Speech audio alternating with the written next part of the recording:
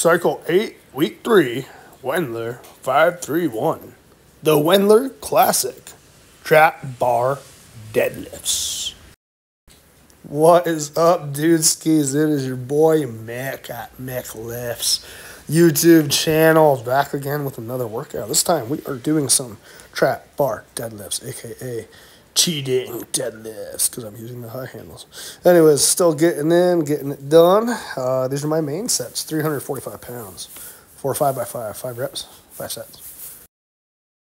So this is only my second video back, so I'm kind of getting back in the swing of things. I'm recording again and all that very cool stuff. I do really enjoy keeping track of it because I like to look back at this stuff. It's nice for records, personal records and stuff. But all I was trying to say is I did not take the first 2 sets, and those are done at a lighter percentage, so they really don't matter to take a video, but I usually take a video of all the main sets.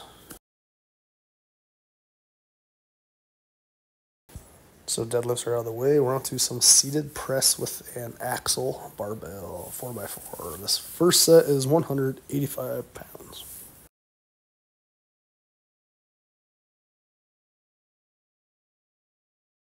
Here's set number 2. Now we're up to 195 pounds.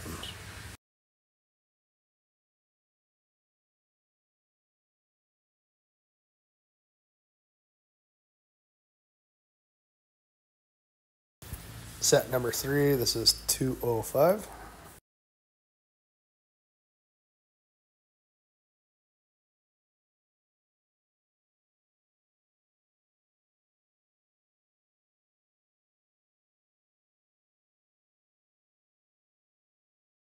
So here is the 4th and final set, 215 pounds. Only did 3. It's supposed to be a 4x4, supposed to get 4 reps, and I'm supposed to leave a rep in the tank too, at least 1 to 3.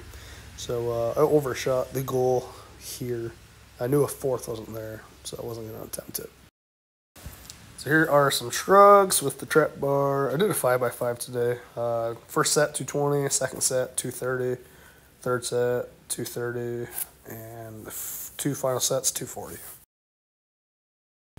So here's the last exercise of the day, some weighted pull-ups. This is the first set. It's 15 pounds added. And for the 4 remaining sets, it was only 10 pounds added. So it's 10 reps, 5 sets with the weights I just previously said. And I'm heavier at the moment. Not sure my current weight. If I had to guess, probably 205. But I'm doing some pull-ups with weight, so it's still kind of cool to see.